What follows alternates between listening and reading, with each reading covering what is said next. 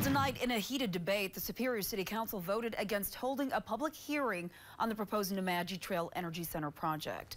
More than a dozen people for and against the NTEC project in Superior filled the council chambers tonight and addressed their positions with the council. Tonight's decision comes after the Superior Planning Commission denied requests for NTEC's recommendations last month. Now, Minnesota Power, the company proposing NTEC, made several requests to the Planning Commission. The first is to rezone the proposed NTEC property from residential to industrial.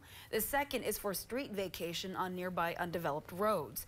The commission also denied a third request to reopen the city's comprehensive plan. Now, these decisions trigger a resolution for the council to hold a public hearing. But tonight, after a debate by council members, the motion to hold that public hearing failed.